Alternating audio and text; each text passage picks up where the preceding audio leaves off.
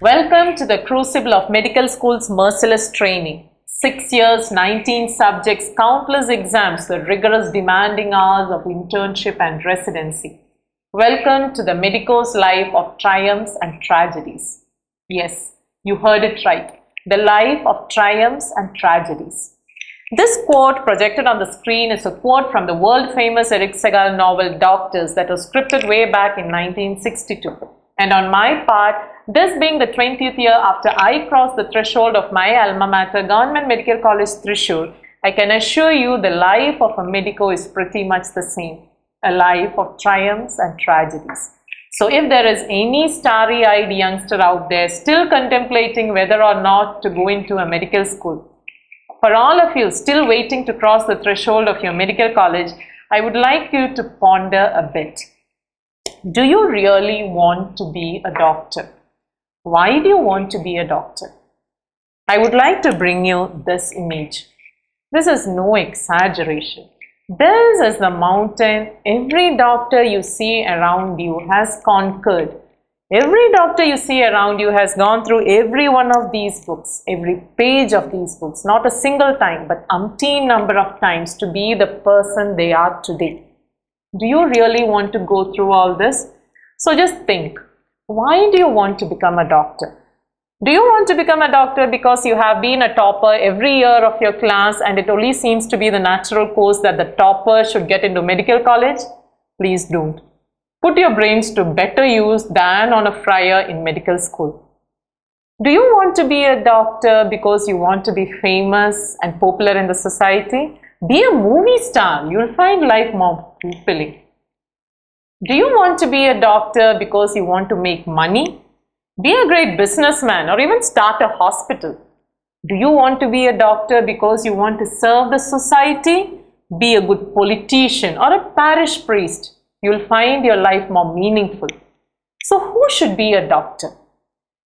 Only a person who is passionate about this profession needs to set out to be a doctor. Only if perseverance is your motto. Only if you are ready to work your butt off.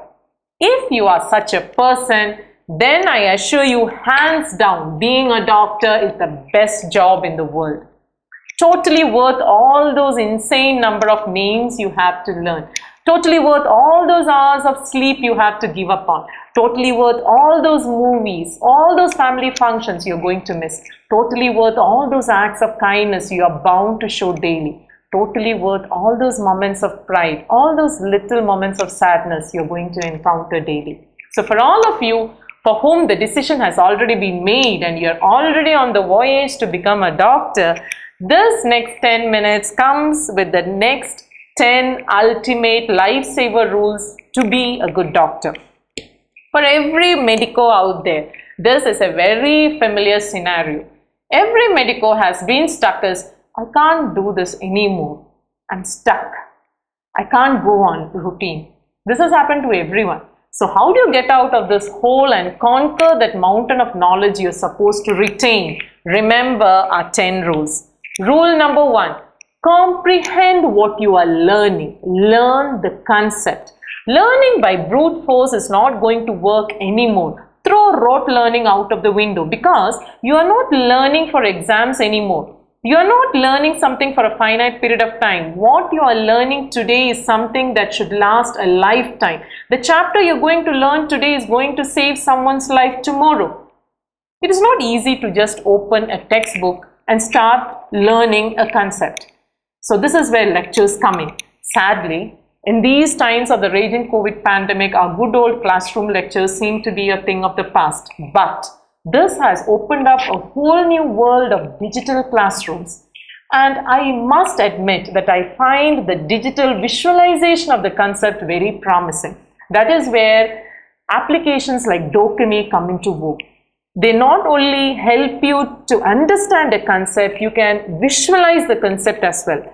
But dear students, bear in mind, it is not enough that you hear a concept. It is not enough that you visualize a concept, but after hearing a lecture, please go back, pick a standard textbook and read the topic. There is no substitute for a standard textbook, because spatial memory too is very important. Many a time you must have encountered that moment in your exams when you remember something by remembering where it was located in the textbook, in which corner of the page it was. So spatial memory is very important, and whatever you are learning, learn it thoroughly. Keep on asking yourself, your seniors, your colleagues, do a Google search and don't stop till you have learned it thoroughly, because one day a very pestering patient is going to trouble you and you will have to stand up confidently, look the person in the eye and tell him, trust me friend, I am way better than your internet search. And I assure you, in today's world, you will be forced to use the sentence more often than you would like to. Now, rule number 2. Every class has that one or two blessed few who have a photographic memory. But for the vast majority like you and me, we need to revise, repeat, revisit our notes to remember what we learn. Okay? So this is not enough that you listen to a lecture. It is not enough that you read the textbook. Make your own notes. Don't go for your seniors' notes. Don't go for your colleagues' notes. Make your own notes, because every person's style of learning is different. Use flow charts, use highlighters, and when you write notes, leave ample space on the margins. This is a note I made in the first year of my training, but as the years passed by, I kept on adding new and new pointers. So for me, still, when it comes to a laser treatment of diabetic retinopathies, these 2 to 3 pages give me what I need. Now this is way faster than going through a standard textbook every time. So keep on revising, repeating, revisiting your notes. Use mnemonics. If you're a creative person, well and good, go ahead, make your own mnemonics. But for the rest of you, platforms like Docemy come with a long array of beautiful mnemonics that assure you to remember points on time. Now, rule number 3 is the golden rule. To really embed in what you have learned, teach. Teach anyone who will listen. Whoever coined the word doctor really knew what they were doing. The word doctor comes from the word docere, which means to teach. So form study groups. Don't form study groups with your usual hangout friends. Now, we don't want distractions while we are studying. So form separate study groups, divide the topics among yourselves and start teaching each other. I assure you, this is known as the Feynman technique. People have already done studies on this. And during these teaching sessions, you will encounter that eureka moment when suddenly things fall into place. In the process of explaining, things become crystal clear to you as well. Okay, so keep on teaching. And rule number 4, keep testing yourself, quiz yourself, use online exams, use multiple choice questionnaires. Keep on quizzing yourself and reinforcing whatever you have learned. Rule number 5, never bunk your clinics. Now, I don't want to sound very retro here, but experience is the best teacher indeed. I'll give you one small example. Long back, once in the ophthalmology OPD, I still remember how a young mother came in with a baby and very casually remarked, I happened to notice something white in the baby's eye yesterday. It is not of any significance, right? She said.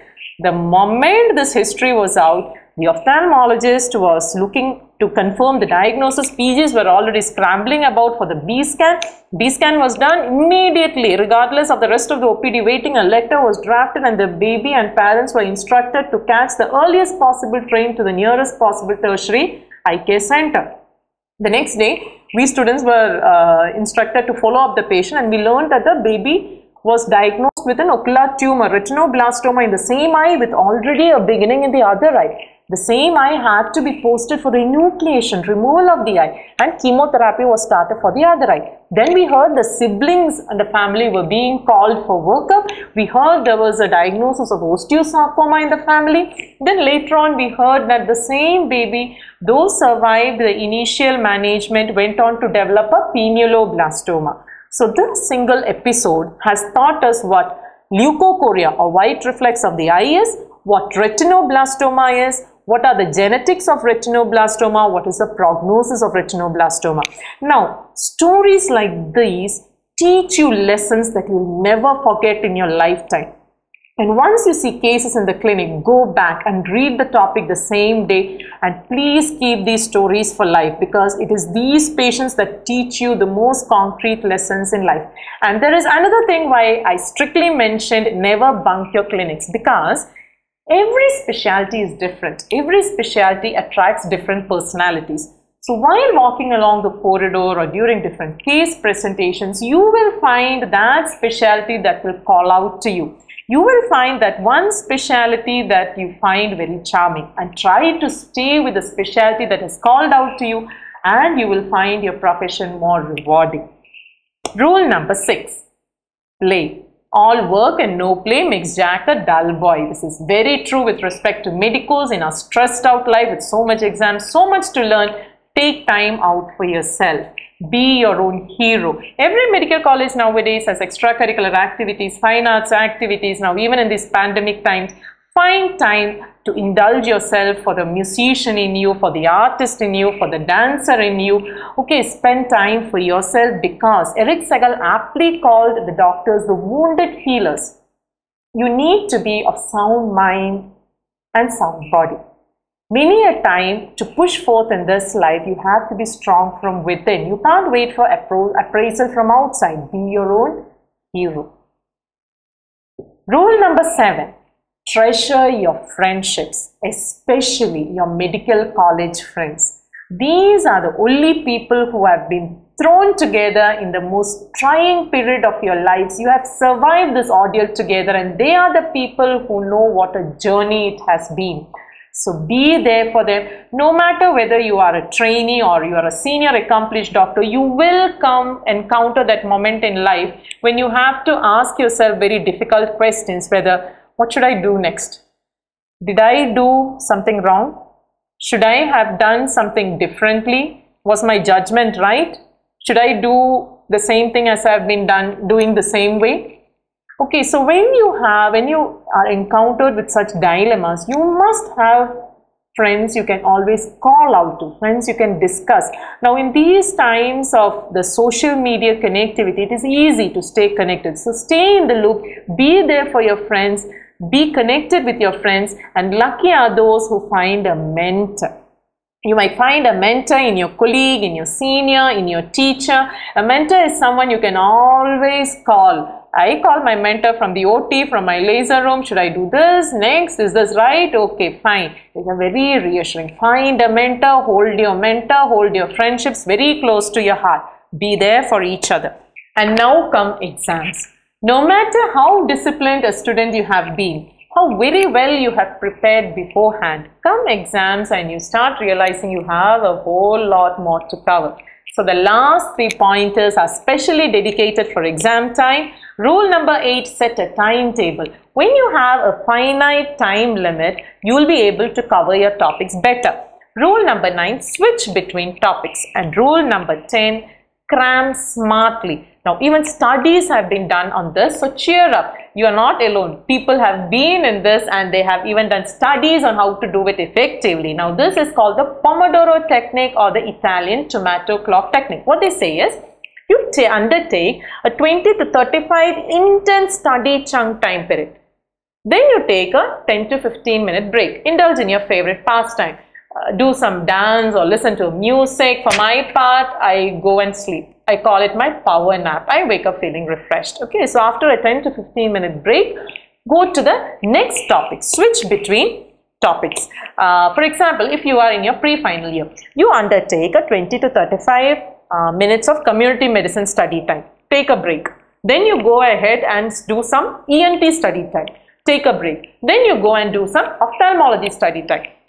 So splitting and switching between topics will ensure that you don't get burnt out on one topic, and this will help you compartmentalizing and retaining information better, and it will boost your productivity. So these 3 rules finally are sum up our 10 golden rules.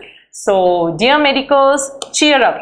We all have done the journey. You also are going to be able to complete your journey from your desktop lamplight to your operating table spotlights, from your notebook scribblings to the thank you notes that you're going to receive from your patients, from the all too familiar I can't do this anymore moments to I did it moments. So cheer up medicos, take on the world, be there for each other. Thank you.